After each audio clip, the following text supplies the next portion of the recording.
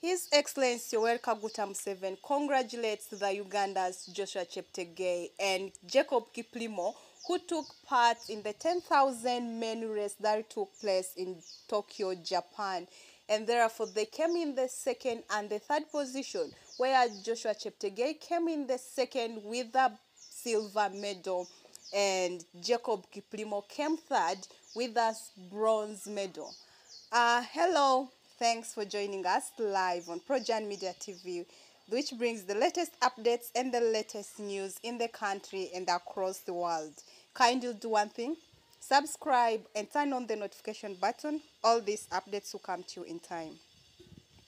President Museveni took his Twitter page to congratulate Ugandans, that is Joshua Cheptegei and Jacob Kiplimo, for securing Uganda's only medals in the ongoing Tokyo Olympics in Japan.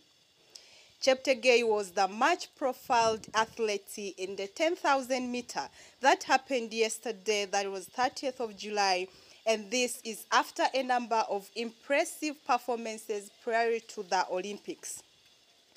His countryman Kiplimo wasn't far from the favorites after he's also been impressing in the recent past. They were not only Ugandans, as there was also Stephen Kissa, although not much known.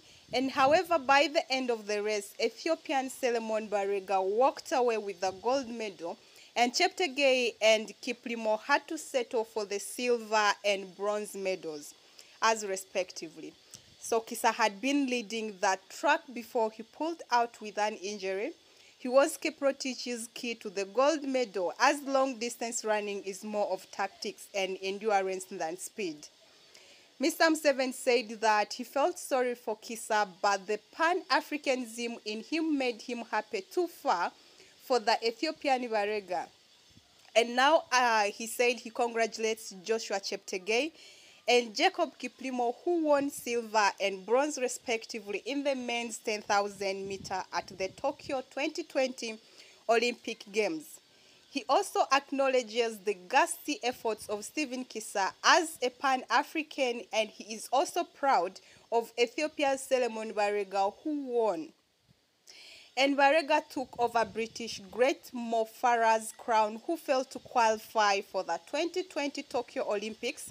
And Mo Farah had dominated the 10,000 meters since the 2008 Olympics to the 2016 editions. And Barega's time of 27 minutes to 43 seconds and 22 microseconds is the lowest ever recorded in the 10,000 meter edition in the Olympics history.